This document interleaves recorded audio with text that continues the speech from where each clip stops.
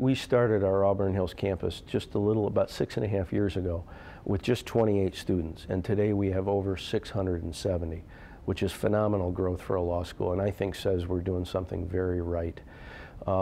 We have a brand new 120,000 square foot facility. It's green and it's wired. It's nestled on 67 beautiful acres of woods and wetlands right in the heart of Oakland County.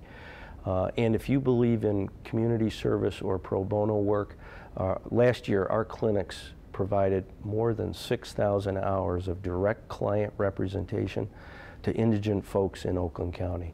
So no matter what you're interested in a law school, Cooley Auburn Hills is really the place to be.